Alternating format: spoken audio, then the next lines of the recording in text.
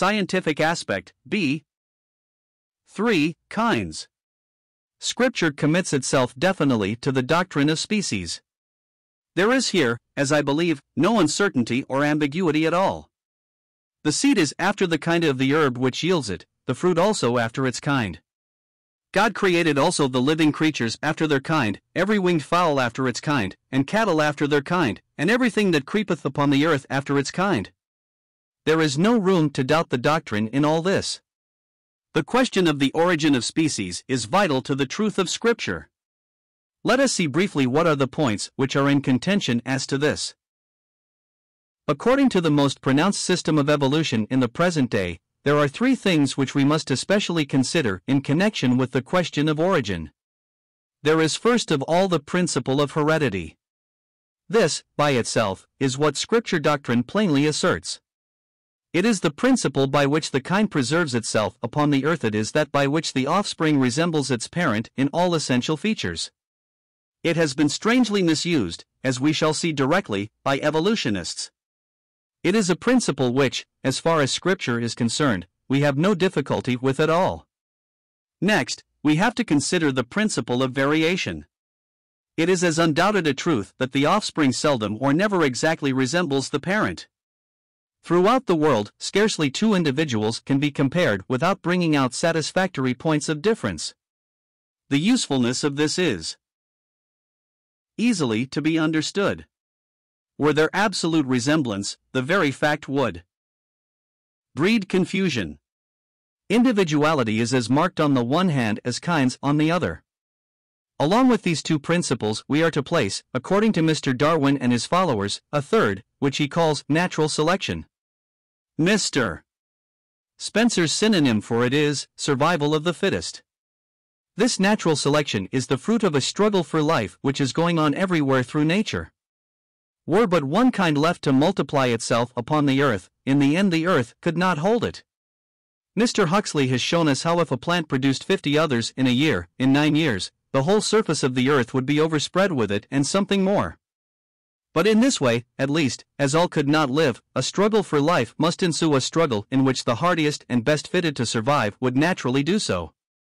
The result would be the selection of the varieties which thus proved themselves the fittest, and, supposing variation to be indefinite, the development, by degrees, of indefinitely higher kinds.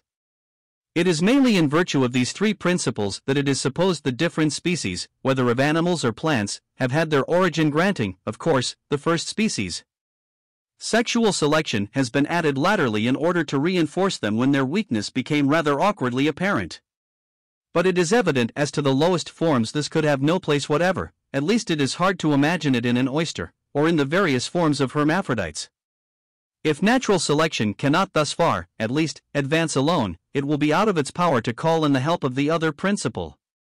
In point of fact, the question is not so much of the existence of such a thing as natural selection, which may be allowed without much trouble, and which might have its use to maintain the vigor of a species, if not to improve, at least to adapt it to varying conditions. But whether there are no limits to variation, which it may be impracticable for it to override, is another point, and is the main one. The principle of heredity, which evolutionists strangely appeal to in their own behalf, is really that which is powerfully against them. No doubt there are variations, and plenty of them, no doubt that these are most useful in adapting a species to fresh conditions, no doubt that man can, to a large extent, both multiply and preserve these variations. We know, however, that skill is required on the part of breeders to preserve them, and we know too that they are to be found mainly in domesticated races. Let these but run wild, and they will most surely return, if not to the primitive condition, yet at least to be sufficiently homogeneous, and with as little tendency to variation as the primitive one itself. The facts as to hybrids also are allowed by Mr. Huxley himself to have great importance. The formation of hybrids naturally, says M. Catterphages, is so rare that eminent naturalists have doubted its reality. There are, however, according to M. de Caiju, a score of well-proved examples among plants. What is this number compared with the thousands of mongrels produced every day under our eyes? And yet the material conditions of fertility are identically the same with races as with species, and our botanical gardens, which group numbers of species side by side, facilitate crossing still more. Among wild animals living in liberty, hybrids are still more rare. It is unknown, for example, among Mammalia, according to Isidore Jeffrey, whose experience has here a double value. The order of birds alone presents some facts of this kind, nearly all of which are in the order of Galeni. According to Dictionaries, they are unknown among fishes. In domestication and captivity, spontaneous crossing between different species is a little less rare. The intelligent intervention of man has multiplied unions of this kind in a remarkable manner, especially among plants, but without being able to extend their limits. Linnaeus thought crossing was possible between species of different families, but in 1761, Kobruder showed that he was mistaken. From these investigations, which were carried on for 27 years, and from those of M. Naden, his worthy rival, it appears that artificial crossing between species of different families never succeeds, and very rarely between species of different genera, that it is always very difficult, and demands the most minute precautions to ensure success, that it even fails between species of the same genus closely allied in appearance, and finally, there are whale families amongst which hybrids are impossible. Amongst the latter figures the family of the cucurbitite, so thoroughly studied by M. Naden, where the most perfect mongrels were produced spontaneously. We could not imagine evidently a more complete contrast, all experimenters agree. Further, in declaring that even in unions between species which have been most successful, the fertility is constantly diminished, and often in immense proportions. The head of the papaver somnifera generally contains 2,000 seeds or more. In a hybrid of this species, Gertner only found 6 which had been matured, all the rest were more or less abortive. Hybridism in animals present exactly the same phenomena as in plants. Man has been able, by diverting and deceiving animal instincts, to multiply crosses between species, but he has not been able to extend the very narrow limits at which these phenomena cease. Not one fertile union has taken place between different families. They are very rare between genera, and even between species they are far from being numerous, a fact the more remarkable, as animal hybridation is an ancient institution. We may draw this conclusion from known facts, that there are only 2 species of mammals, the ass and the horse, the crossing of which is almost universally and invariably fertile. With regard to hybrids, M. Catterphages further remarks that in the vegetable hybrids the physiological equilibrium is destroyed in favor of the organs conducive to the life of the individual, and at the expense of those conducive to the life of the species. The stalk and leaves are always developed in an exaggerated manner relatively to the flowers. The most common animal hybrid, the mule, is an entirely similar case, being invariably stronger, more robust, and more hardy than its parents, but sterile. This sterility is not absolute, however. Among all hybrids of the first generation in a small number, the elements which characterize the 2 sexes remain capable of reproduction. Nevertheless, the fertility is always immensely reduced. From his hybrids of the Datura, M. Naden only obtained 5 or 6 fertile seeds from each plant, all the others had completely failed, or were without an embryo. The capsules themselves were only half the normal size. If 2 of these first hybrids are united, they produce hybrids of the second generation. In most cases, however, the latter are either sterile, or present the phenomenon of a spontaneous return to one or other of the parent types, or to both. M. Naden crossed the large-leaved primrose with the Primula officinae and obtained an intermediate hybrid between the 2 species, having 7 fertile seeds. When these were sown, they produced 3 primroses of the male species, 3 of the female, and a single hybrid plant, which was perfectly barren. In order to establish a series of generations presenting a certain amount of uniformity, the hybrid must lose some of its mixed characters and resume the normal livery of the species, as M. Naden says. In other words, it must return to one of the parent types. The same facts which we have just noticed amongst plants occur also among animals. There are, however, some examples among birds and among Mammalia of hybrids which have propagated interestingly for several generations, 4 or 5 at the most. But can these hybrids, of which so much has been said, maintain themselves without reverting to the parental types? M. Roux evidently believed it, and it is still asserted by M. Gayet. But the testimony of those who have established and impugned their assertions leaves scarcely any room for doubt. Isidore Geoffroy, who had at first believed in their fixity, and had spoken of it as a conquest, did not hesitate afterward to admit the reversion. The fact has been established in Jar the Deacclimatation, and M. Roux himself, upon the assertion of M. Favre, appears to have abandoned his previous assertions. The observations and experiments made by the Agricultural Society of Paris clearly show that the leprids sent or presented by the breeders themselves had entirely reverted to the rabbit type. Lastly, M. Sazin, discussing the anatomical side of the question, has arrived at the same conclusion. M. D. C. Catterphages sums up the characteristics of hybrids as follows: infertility as a general rule, and, in the exceptions, a very limited fertility, series suddenly cut short, either by infertility, by disordered variation, or by reversion without atavism. The reality of species from the scientific side can scarcely, therefore, be doubted, except by those whose theories blind them to facts such as have been stated. Heredity appears in these, whatever its nature, not as a principle which would preserve variations, but as a principle rather which tends to prevent their indefinite extension. It is a truly conservative principle. It controls and limits variations within certain degrees, within which it may be, and is, no doubt, of the greatest utility, but beyond which it would breed but utter confusion. 4. The day period interpretation. Returning, now, to take up the 6 days' history. More in order, we are confronted at once with the fact that there are two modes of interpretation of these, which have been ordinarily represented as contradictory of each. Carried out as they have been by various writers, whether from the side of Scripture or of science, no doubt they are so, yet in spite of this conflict, those who have looked carefully at what is said on either side, instead of finding no force in either, will find force in both. The resemblance of the 6 days' work to the geological periods is not merely an ingenious fancy, but has a foundation of fact. It does not follow from this that the days are periods as given in Scripture. To me, it is evident indeed that they are not so, but there is a real analogy, which, pushed beyond limits, as it has been by many, is nevertheless a true witness to the inspiration of the narrative. It surely should be no wonder if, whether working upon the larger scale of periods or upon the smaller one of days, God should preserve the one plan of working. Those who realize the unity of the plan in the things created will have no difficulty in realizing it in the order of creation. The fact, however, should speak for itself, that an analogy there is, and which needs but little dwelling upon for anyone acquainted with the facts of geological science accepted everywhere now.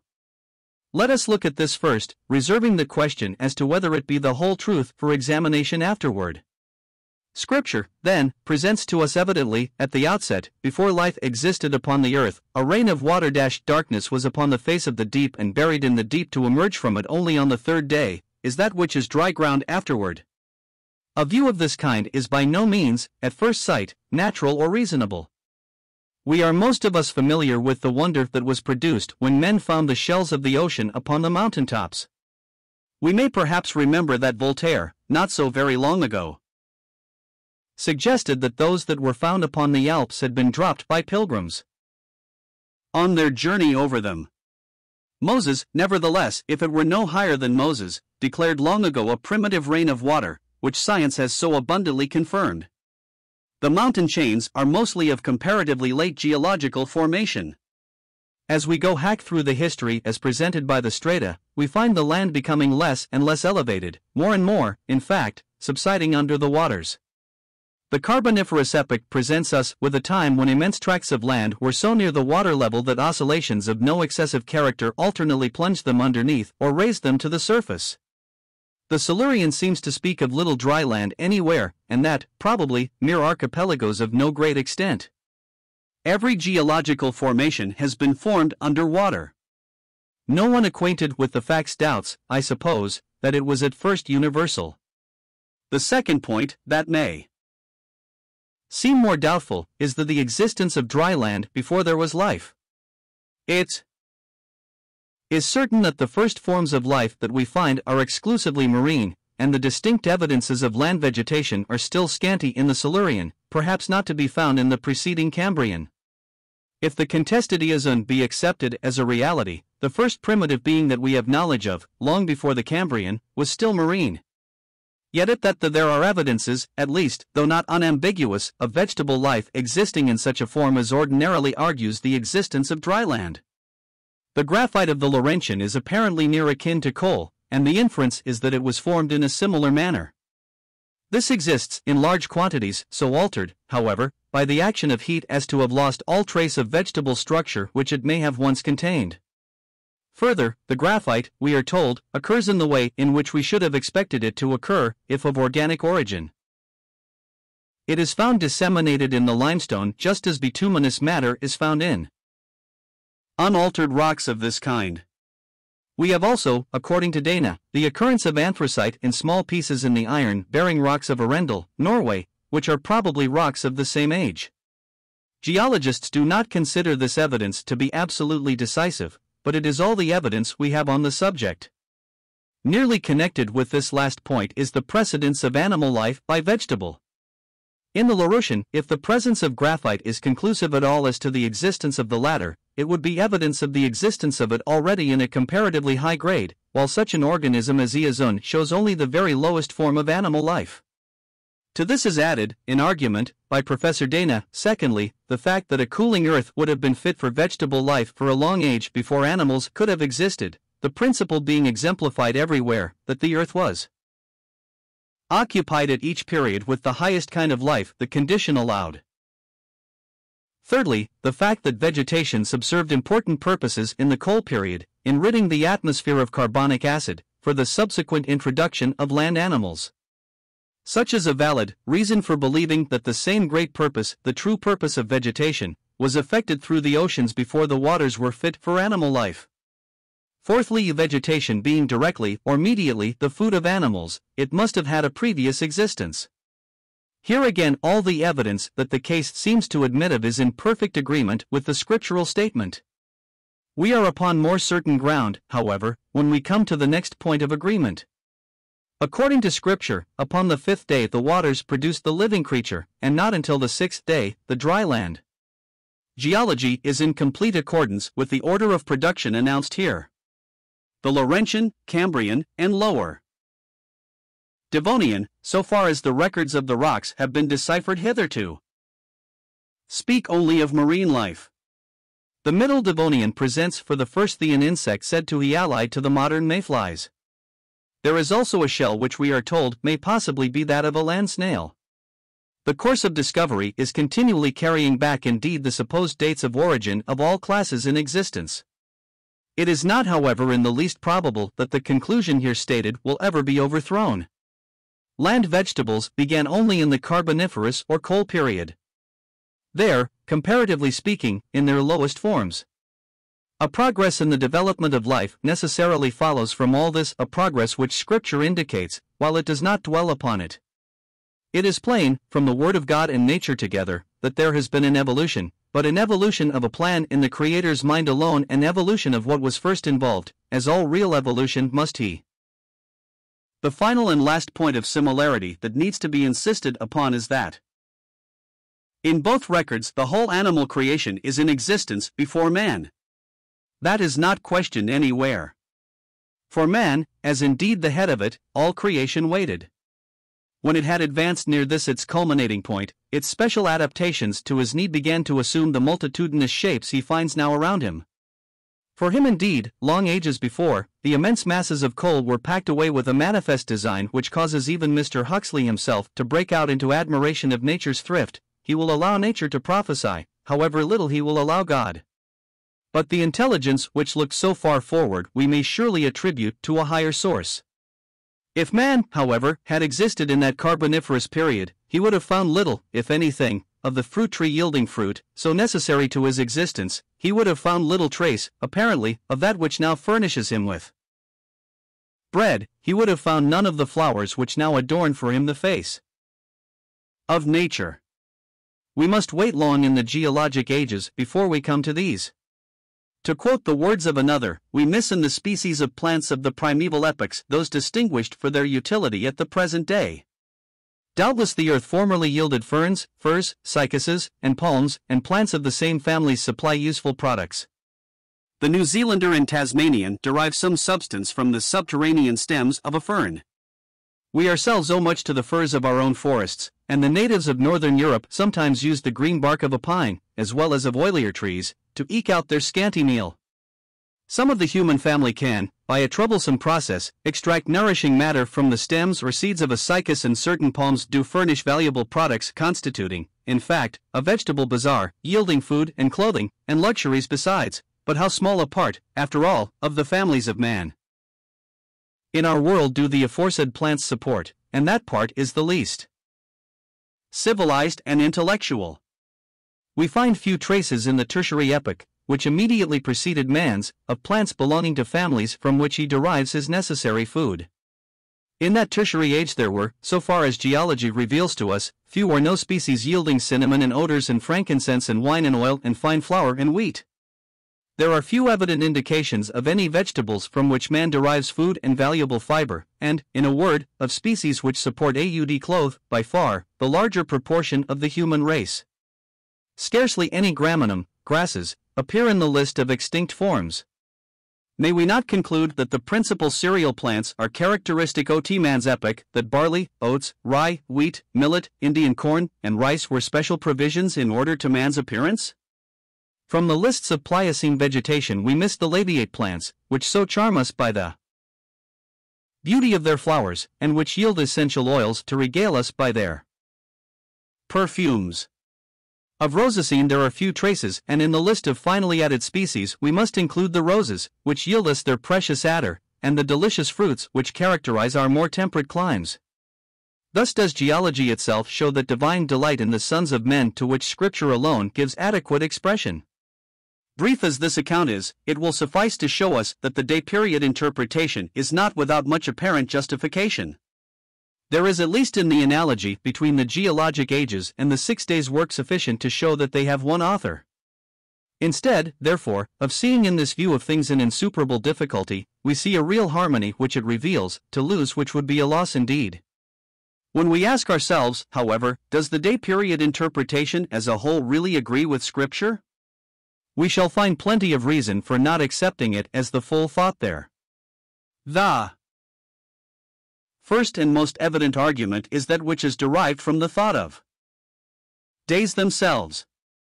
It is quite true that the word may be used in other senses, but when evening and morning are defined to be the day, this sort of use is much more questionable. That even these terms may be used poetically may be conceded, but the first of Genesis, as already said, is certainly not poetry. The seventh day, moreover, can hardly cover the whole period from man's creation until now, and to speak of the work of redemption as the work of it, the day being a day of rest, seems still worse confusion. In the 10 Commandments, that one which ordains the keeping of the Sabbath has been rightly brought forward as against the period theory. In 6 days God made heaven and earth, the sea, and all that in them is, and rested the seventh day, and hallowed it. Is this seventh day not the day which he commands in this connection to be kept?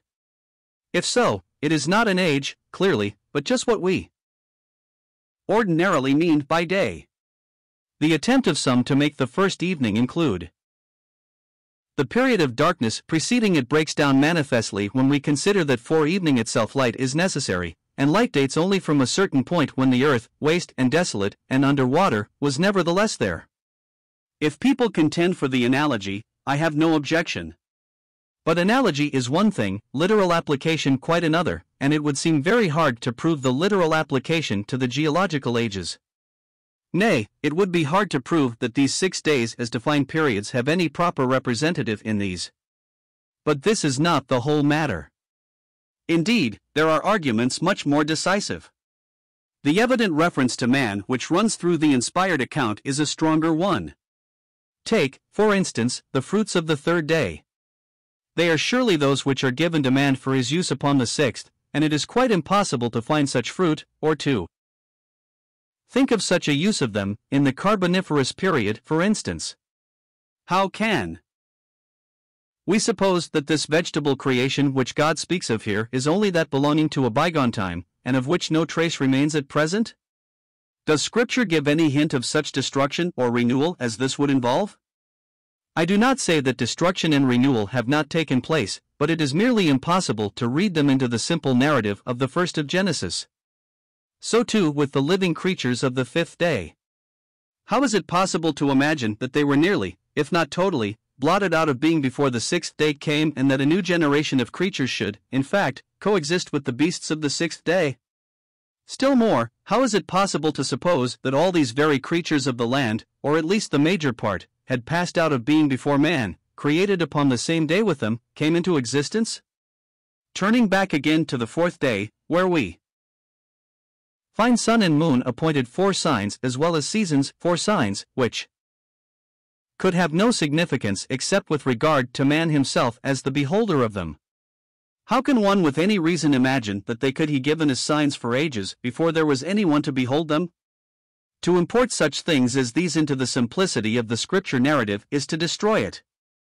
An analogy is all that I believe can rightly be urged, an analogy the importance of which I have already admitted, nay, insisted upon, but for the traces of the real fulfillment of the 6 days' work, the geological traces, we must look elsewhere.